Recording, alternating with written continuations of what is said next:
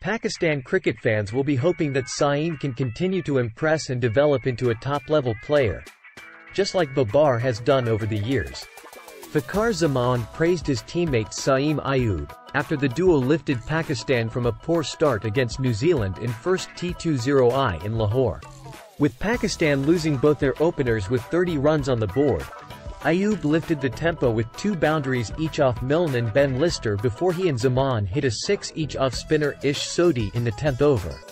Zaman struck 4 boundaries and 2 sixes in his 47-run knock, while Ayub's rapid 28-ball 47-run innings featured 2 sixes and 6 fours. Saim is a wonderful addition in the batting lineup.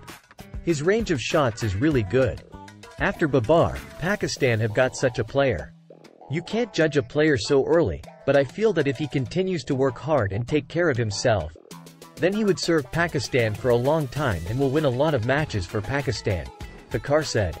Pakistan captain, Babar Azam, also expressed his appreciation for the 20-year-old talented batsman from Karachi.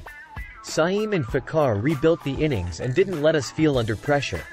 However much we praise and appreciate Saim Ayub isn't enough. He's improving day by day, avails his opportunities, and dominates. I wish him the best for the future, Babar said.